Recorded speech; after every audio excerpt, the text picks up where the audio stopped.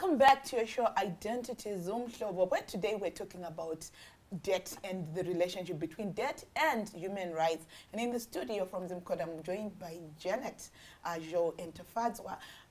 But before we went on the break, Janet, you were already beginning to follow up on what Tafadzwa had said, and you were telling us the relationship between how government can borrow and actually provide for the city council. I just guarantee the city council. Yes. How does that work? It is imposed upon the government to ensure that there is the fulfillment, the progressive fulfillment of rights. So they then end up going to borrow so that they can then provide these rights. And what it means is they're not only borrowing, but it must be very specific and targeted then at ensuring that those rights, it benefits the citizens. It's not just gobbled by, say, administration costs or the wage bill or something like that. So there is then that relationship as well. It also goes on to the relationship to repayments of the debt itself, so that because the human rights, the United Nations is actually an instrument on debt, on the issue of debt and human rights. So repayments don't have to prejudice the fulfillment or the progressive realization of social and economic rights. The government still has an obligation, and what it means is the creditors or those that the government goes to borrow from, they must also respect that the government has this duty or obligation and mandate that they have to fulfill. So they don't have to jeopardize the fulfillment of rights in the name of repayments, but also in the name of, when the money comes, is it really used for the fulfillment of social and economic rights? And we were talking then about the guaranteeing of debts, because I'm glad that we will be going into a devolved system, and our local authorities are going to have a lot of mandate in terms of providing in the public finance management domain, and one of them is the issue of debt. But local authorities have always borrowed they can ask for resources from the government or also from external sources, and they seek for borrowing powers from the ministry in which they fall under. That's the Ministry of Local Government and Public Works. So they seek for borrowing powers from the parent ministry. And in the Constitution, it is also very clear that the government can actually guarantee to a creditor that, okay, the city of Bulawayo or Masvingo City Council, they need to borrow this money for the construction of a water plant or water purification plant or a sewer plant. And they will guarantee that in case that there are challenges in payments, the government will take that debt. The debt. So that is then the publicly guaranteed debt. And there have actually been such cases of local authorities that have been guaranteed by the central government.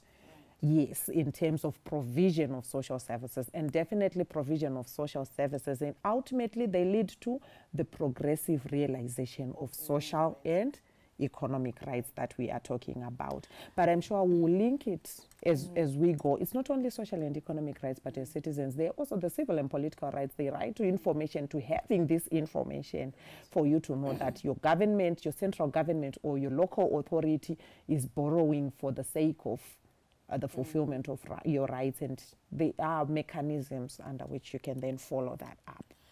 I mean, you have just taught us so much, and I'm just thinking,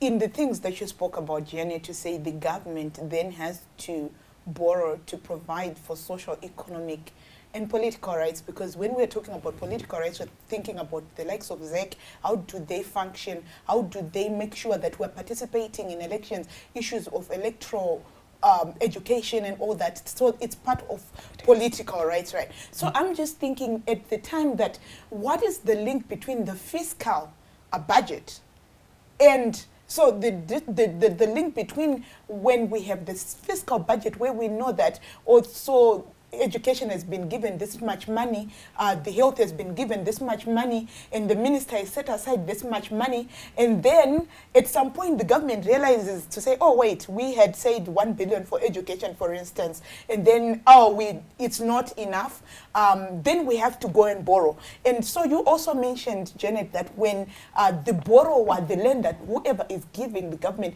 has to also not to jeopardize the progressive realization of those rights.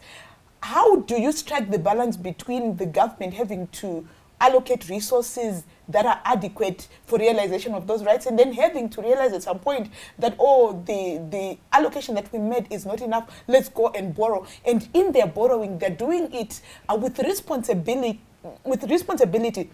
so much so that they also don't jeopardize those they're borrowing from. And they don't jeopardize our progressive realization of human rights. And how do they, I know it's a mouthful, how do they also assure and guarantee from whoever they are borrowing? I just am going to allow you to respond quickly. And Tafazo, you can come in as well. Definitely, I think there are two constituencies that have, the government also doesn't want to be a bad debtor. Yeah. And I think we've been a bad debtor for a long time. It's in the public domain. Exactly. Because right now it's we are also not... the old governance. Yes, into the new as yeah. well. Yes, so we are a bad debtor. We haven't been receiving resources. So, because if you don't repay, even in your own household, if you don't repay, it means the next time you cannot go back there, and word will go out that if you lend to Nyari, you're not going to get your money back. So you really need to have a debt repayment strategy that is sustainable, but that is also hinged in, I would say, a human rights-based approach, where you also have to do the cost-benefit analysis in terms of how are you going to ensure that back home within the constituents of the citizens, you're still fulfilling your mandate in terms of provision of services, and also the fulfillment, protection, and ensuring that human rights are enjoyed. Yes, and when you borrow, you don't borrow for consumption, so would take it that the government is also borrowing to build systems and structures that will ensure that, because the best situation is to be able to mobilize resources locally. And also the issue of our law, it is very clear in terms of the borrowing limits. So for the government to maintain a balance between borrowing and also ensuring that there is a realization of the human rights, it has to stick to what the law says. I think according to the Public Debt Management Act of 2015, the government should borrow an amount that does not exceed 30% of the previous government's revenue. So at any given time, the government, when it borrows in any particular year, it should be guided by those limits. And if it does strike that particular balance, I'm sure we'll still borrow but remain with a sustainable debt levels. And in terms of our borrowing as well, the government should also remember that at any given time, the public debt to GDP ratio, the gross domestic product ratio, should not exceed 70%.